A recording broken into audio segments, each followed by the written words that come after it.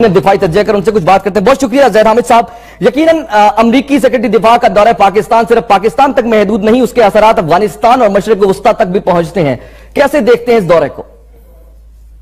देखिए हसन, इस वक्त स्टेटस ये है कि पाकिस्तान अमेरिका के लिए एक बहुत बड़ा क्राइसिस बना हुआ है, क्योंकि अफगानिस्तान में अमेरिकन प्रेजेंस किसी वजह से, अब वहां उसामा बिन लादेन के लिए तो नहीं बैठे हुए वो अफगानिस्तान में 17 साल से बैठे हुए हैं, अरबों खरबों डॉलर खर्च कर चुके हैं, हजारों मरवा चुके हैं, पूरी दुनिया में बेइज्जत हो रहे हैं।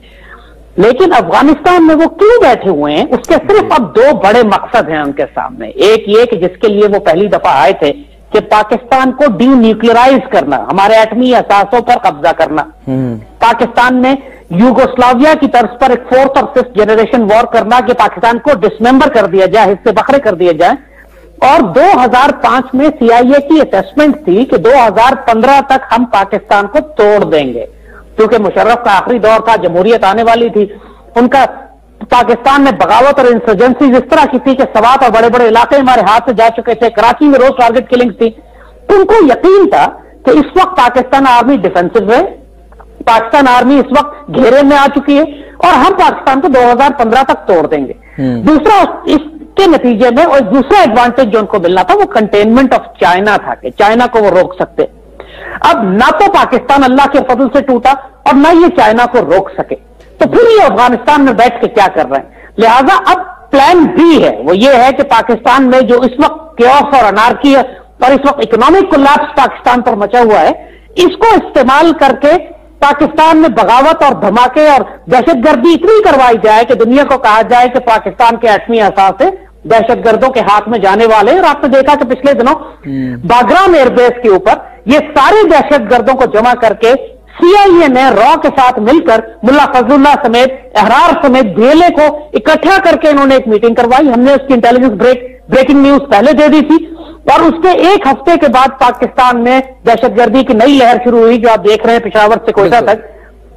तो ये एक पैटर्न है और CIA ने जो धमकी दी है वो इसीलिए दी है कि उन्होंने, होता यह है कि पहले कोई एक गुड कॉप और बैड कॉप खेलते हैं, एक धमकी देता है, एक आके निगोशिएट करता है। पाकिस्तान ने जो इनको जवाब दिया, बड़ा अहम है ये नोट करने वाला, कि मैटिस को एयरपोर्ट पे रिसीव करने के लिए प्रैक्टिकली कोई नहीं गया। और पाकिस्तान आर्मी के एक मेजर जनरल जो घर जा रहे थे, उनको फोन करके कहा कि जरा आप घूम के उसको पिक कर ले, तो वो जाके जैसे उसको लेकर आ गए। और मगर कोई प्रोटोकॉल नहीं दिया गया, कोई हुकूमत की तरफ से कोई बड़ा अफसर, फॉरेन ऑफिस का कोई आदमी वहां नहीं गया। और GSU के भी जो अफसर गए वो सर्विस कोर के थे, वो वैसे कहा कि घर जा रहे थे तो उनसे कहा कि आप प्लीज जाके उसको ले लें, वरना वहां कोई भी ना होता है, अमेरिका ने खुद अमरीकी सिफारत खाने के ही लोग होते। तो ये एक बड़ा मैसेज दिया गया और अब की दफा, पहली दफा हुआ है कि अमेरिकन से कोई डिक्टेशन लेने के बजाय पाकिस्तान ने अपनी शराइत इनके सामने रखी है। ठीक, क्योंकि ये एविडेंस तो है कि TTP और दहशतगर्दी पाकिस्तान के अंदर हो रही है, मगर अमेरिकन ने आज तक कोई एविडेंस पाकिस्तान को या दुनिया के आगे नहीं रखी कि पाकिस्तान से दहशतगर्दी अफगानिस्तान जा रही है। लिहाजा आज अमेरिकन को एक थप्पड़ दिया गया है, एक डपट दी गई है, एक बेइज्जती की गई है और यह कहा गया है कि अब आप डू मोर करें और हमसे तवक्को न रखें, क्योंकि अब पाकिस्तान अकेला नहीं है, चीन हमारे साथ खड़ा है, अमेरिका अफगानिस्तान में शिकस्त खा चुका है, अफगानिस्तान के तालिबान 70% अफगानिस्तान पर काबिज हैं। ये 9/11 के बाद वाला दौर नहीं है।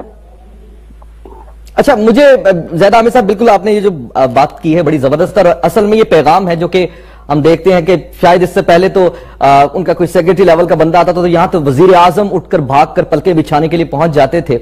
लेकिन इस जो चेंज हम देख रहे हैं इस हुकूमत में खारजा पॉलिसी का, बहरहाल हम कह सकते हैं कि ये बहुत अच्छा और बर वक्त खारजा पॉलिसी में तब्दीली हुकूमत पाकिस्तान और यकीनन फौज की जानिब से लाई गई है। देखिए, बर वक्त तो नहीं है, हम तो बहुत लेट हो चुके हैं। यानी पिछले 4 साल 5 साल जमहूरियत का तो वजीर खारजा ही नहीं था आपके पास, तो हम फॉरेन पॉलिसी क्या चलाते। ये तो अब डैमेज कंट्रोल हो रहा है। अब चूंकि ये हुकूमत बिल्कुल कोलैप्स करने वाली है और फौज के पास इख्तियार ज्यादा है, फौज इनको दबा सकती है, हुकूमत पे अपनी मर्जी कर सकती है, तो इस वक्त वो एक ऑनरेबल स्टांस ले रहे हैं जो कि हमेशा पाकिस्तानी हुकूमत को लेना चाहिए था, लेकिन सिविल हुकूमत ने कभी नहीं लिया। ये जो कुछ हो रहा है अमेरिका के खिलाफ, अगर हम इस वक्त सीना तान के खड़े हो रहे हैं तो ये फौज की वजह से है कि हमारे स्ट्रेटेजिक अलायंस चाइना की वजह से है। इस वजह से नहीं है कि आपकी डेमोक्रेटिक हुकूमत में बड़ी जुर्रत आ गई है कि वो अमेरिका को आंखें दिखाने लगे। ये तो सारे चोर हैं, ये सारे कल एक एक करके इस्तीफा देने वाले हैं, हर एक के ऊपर इस्तीफे का और मैप का दबाव है। तो लेकिन इस सारे मामले पे डेफिनेटली आपको याद होगा कि गुज़िश्ता माह जेम्स मेटिस भारत गए थे और बड़े पैमाने पर वहां दिफाई मंसूबों पर दस्तखत भी हुए। भारत और अमेरिका दोनों के ताल्लुकात, भारत में जो प्रीडेटर्स दिए गए हैं अमेरिका की जानिब से, तो इस सारे मामले पर इसका मतलब ये है कि हु इज विद हु, फैसला कौन राउंड की तरफ जाएगा, यानी अब क्लियर हो जाएगा कि कौन किसके साथ है। हसन बड़े क्लियर कर ले कि ऑलरेडी डिफाइंड है, अमेरिका पाकिस्तान का दुश्मन है। ठीक, ऊपर से ये जो मर्जी आप हैंडशेक करते रहे, डिप्लोमेटिक नाइसिटीज, अच्छे जुमले बोलते रहे कि हम पाकिस्तान की कुर्बानियों की कदर करते हैं, हकीकत यह है कि सबको पता है, everybody knows in the Pakistani security establishment and in the American security establishment कि हमें एक दूसरे के खेल का पता है। वो पाकिस्तान को तोड़ना चाहते हैं, हमें डीन्यूक्लियराइज करना चाहते हैं, सीपैक को रोकना चाहते हैं, और हम हर मुमकिन कोशिश करेंगे और कर रहे हैं कि इनके सीआईए के प्लान्स को नाकाम बनाएं, इनको रुसवा करें अफगानिस्तान में। चाहे मुझे आप ये बताएं, ठीक हो गया, हमारी ये कोशिश है यूट्यूब पर। अगर आपने अभी तक हमारा चैनल सब्सक्राइब नहीं किया तो अभी सब्सक्राइब करें और बेल आइकॉन को क्लिक करके हमारी लेटेस्ट वीडियोस के बारे में अपडेट जानें।